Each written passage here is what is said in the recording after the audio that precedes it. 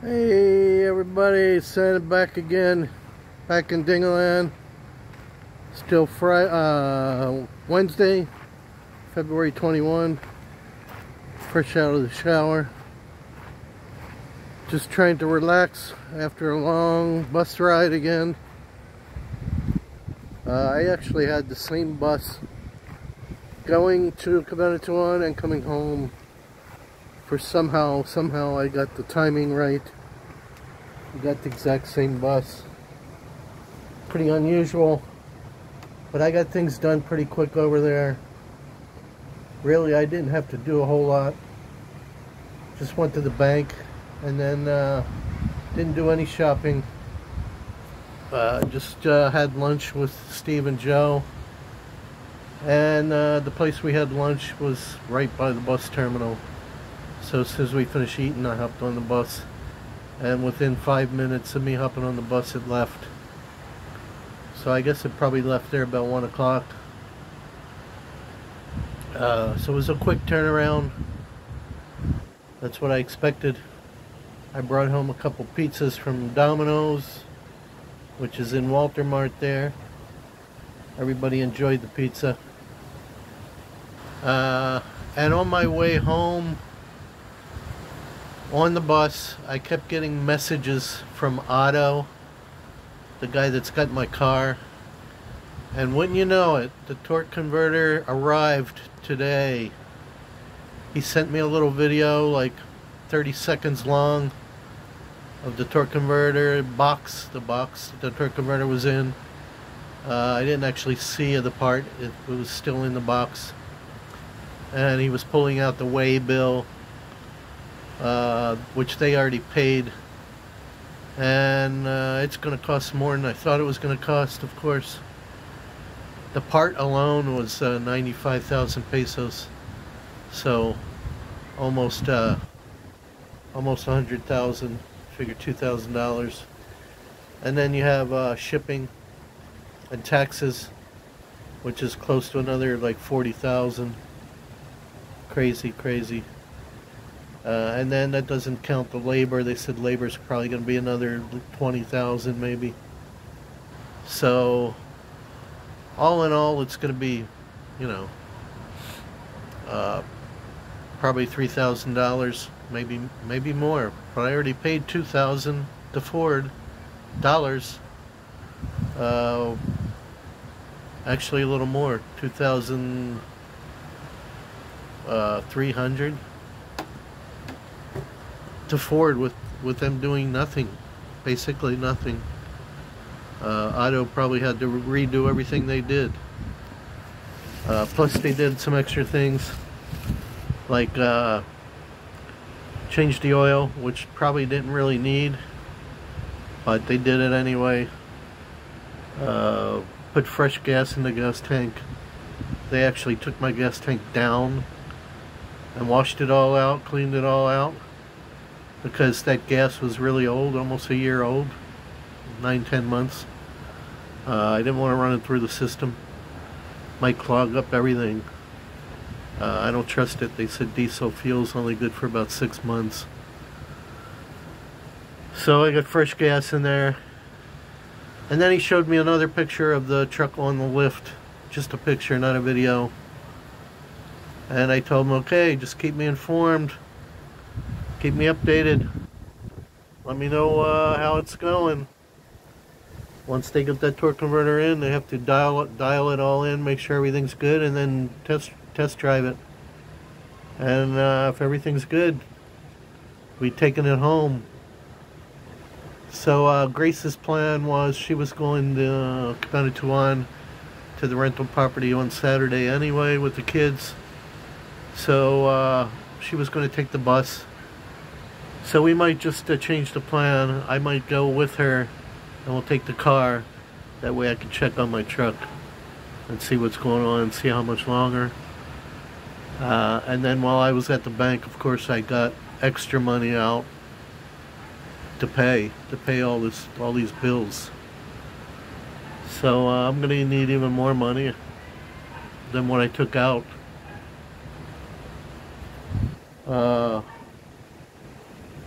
Money, money, money, people. That's why I'm trying to make a little bit, do a little investment opportunity that Steve and Joe gave me. So what I did with them is going to help a little bit, but if I had more money, I could do much better. So hopefully in the future that'll happen. Anyway, what's done is done, and hopefully this truck will be home soon.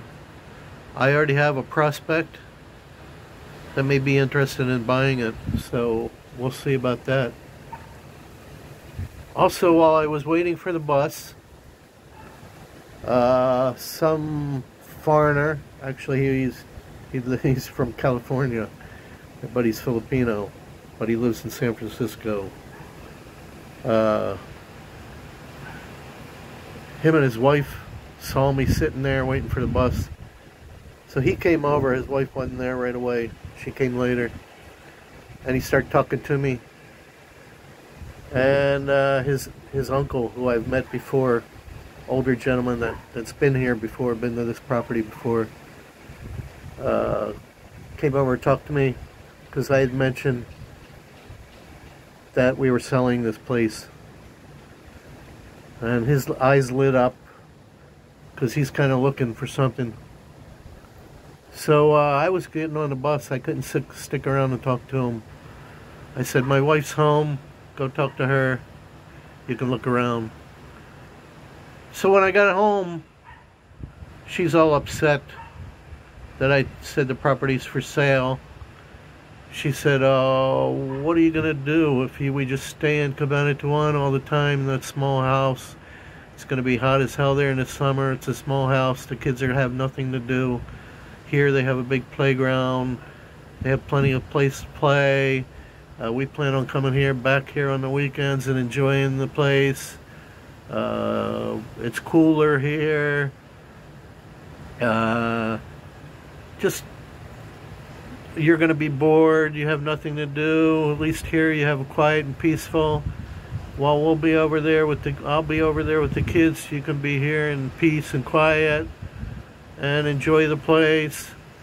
And just back and forth. She was almost in tears that I told these people it's for sale.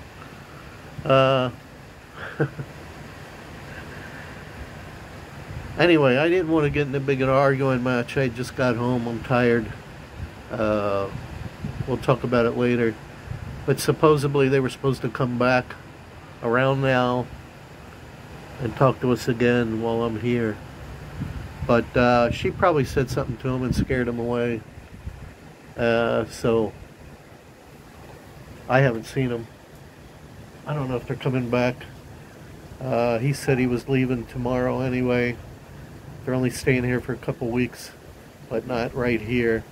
He said he was only in town here for today. So I doubt whether we're going to see him again. Who knows? But I don't know if they were totally serious or not. Also, she said, while I was gone, there was a big meeting in town here, which I did see all the chairs set up and everything right by the dirt road where they haven't done the construction yet, where they haven't paved the road yet. And there was tons of chairs set up. Apparently the mayor was there and the new barangay captain, and then tons of people were there. She said she went to the meeting also. And they were talking about all the things they were going to do here in town and how the property values are going to go up, especially once the road's done. They said right after Easter they're going to start on it, which is good news. And they were talking about the fishermen and the things they were going to do for the fishermen also, and other projects they had going on. So I guess that's good news. She goes, yeah, don't sell the property, it's going to go up, it's going to go up. Yeah, she's really, you know, she wants to keep it. She wants to have two places, which is ideal. I mean, it is a nice place to be, but, you know, you got to think of all the other stuff too, like the typhoons, and also the fact that we don't even have a title. I don't know if we even told these people that were interested about rights. I don't know if she mentioned it. I didn't mention it. Uh, the subject never came up, so I'm not sure if they even are aware. But anyway, I gave them my information, my Facebook and my YouTube channel, and so they have my information. But I haven't heard anything anyway. So lots of things going on. Always something going on here. But the plan is probably we'll be in Cabanatuan in the house over there one Saturday, and maybe by the weekend my truck will be done. Because if they're working on it today, which is Wednesday, it gives them Thursday, Friday, Saturday to work on it. 3 days. It should be buttoned up, I would think. So we'll see. Maybe I'll get lucky, and while I'm over there, I'll bring the truck home. But at least the part's there. At least they're working on it. It's just going to be a big bill, man. That's it. That's all. So, that's all I got for you. Let me show you what's going on outside. At the end of day sunset here. Another beautiful evening. Another beautiful breeze. As I said before, man, if the weather was like this year-round, I wouldn't even consider selling. This is like paradise right now. It is. It is paradise right now. This is what you want. But it's not always like this, people. You know, rainy season. It rains almost every day, and that's when the typhoons come in. The Philippines gets like 25 typhoons a year, average. Sometimes less, sometimes more. They're not all in the same area, of course, but, you know, only takes one.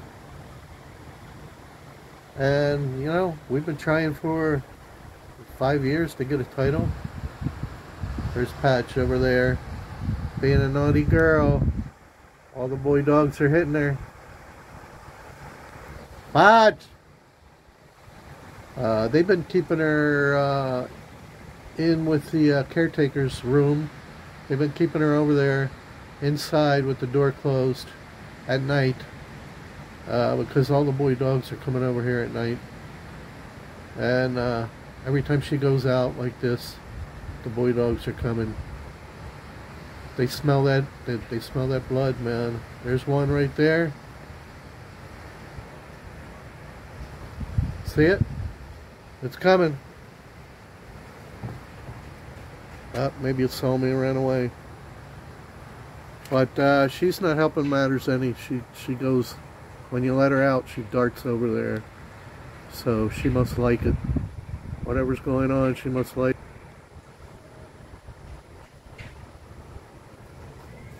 Okay, folks, anyway, that's it. I'm gonna go inside, relax, now that I took a nice shower.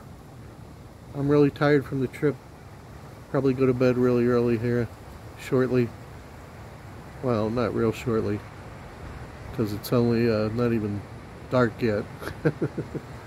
But Catherine's got a full day of school tomorrow. She only had a half day today.